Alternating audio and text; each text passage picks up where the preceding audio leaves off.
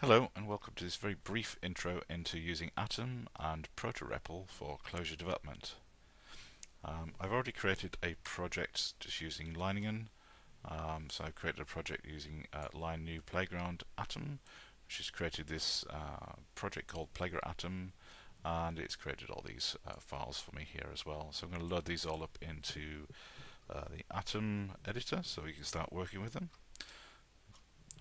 So I can use this open project on the welcome guide. There's also Control Shift and A will also add a project to there as well. So it'll bring up your file manager dialog. So I'm going to open this playground atom file, and it's the file that's got the project.clj file in for Leiningen project, which is what we're using. So click OK, and this should add it to. There we go. Add this to Atom, and you can see we've got the project.clj file in there. I'm just going to get rid of the welcome screen, we don't need that anymore. There we go. And I've also got source files, etc. into here as well. One thing we need to do before we start with Atom is to add an extra dependency. At the moment we've got a dependency on Clojure, in this case version 1.8. We need to add a dependency into here for Atom Proto REPL itself, so it can talk to the REPL. And so if we go back to our web page, we can find the library we want called Proto REPL in Clojure, which is this repository for where all the Clojure libraries live. So we're just going to get the version and the syntax we need to be able to add a dependency to our project. And there are other kind of methods there as well. So let's go back to Atom, and we're just going to paste that in, and we can save that file now. So that's the only thing you need to do specifically for Atom and Proto REPL. And now we can start a REPL. So typically you could start REPL from the project Clojure file, but I'm going to open the source file specifically. And this is a default template that was used to create the project, so there's not an awful lot in there, but it will work. It will run a REPL. And there's a couple of ways we can do that. We can open up the command palette. We can do Control Shift P, and we can do Proto REPL. And this has got all of the kind of like the Proto REPL commands under here as well. So using this toggle, we want to toggle the REPL on in this case, and we can also use Control comma and L to do the same thing. So we're just going to use this from the command line, and it brings up another window in here. It's giving us some instructions on how to use the REPL, how to execute a buffer, etc., how to execute a statement. So we'll come back to those in a moment. And it started up our project, and everything's working, so we can actually type in some code into the REPL window. Just do a very simple little calculation, and to evaluate it we just press Shift and Enter, and it gives us the results. This is the namespace we're currently in, which is just the default user namespace, so we're not actually in the namespace of the project yet. So we have a namespace in this project called playground-atom.core. So the core represents the file part of this project, so it's everything that's defined in this core file. And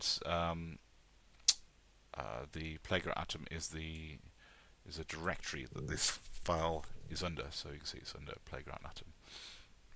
So if we wanted to work with the functions in this namespace, then we should change that namespace, and the way we do that is by evaluating this particular expression. So if we do press Control and comma and then press B, it will evaluate that expression, and now instead of being in the user namespace, we're now in the playground atom namespace.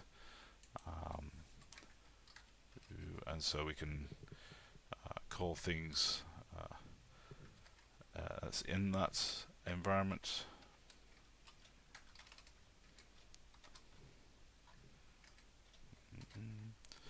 So press Shift Enter again, and we're actually calling the foo function here. So we've got this def foo function we've just called because it's in our playground atom.core namespace. We get the value result here nil, but it's actually what it's doing is printing out a statement into the REPL. So it's basically going print atom, which is the argument, and then hello world is just joining those together. We can also evaluate here as well, doing the same thing that we just did. So we can evaluate the block by doing control, comma, and then pressing B, and it will then, it's evaluated foo. So if I wanted to change something, like I wanted to change this to str, which joins two strings together, then I can go in and do control comma B again, and it reevaluates it. So this time it's going to use a slightly different implementation. And I could also go in, so I could call it again inside the REPL window, or I can actually call it I can actually just type in the command here, and it's showing me the document string for this function as well. And I can give it an argument.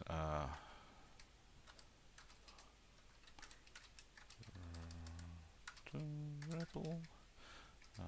And then I can again do control comma B to evaluate it, and this time it's sending it to the REPL, but it's also sending it, it's also displaying it in line as well.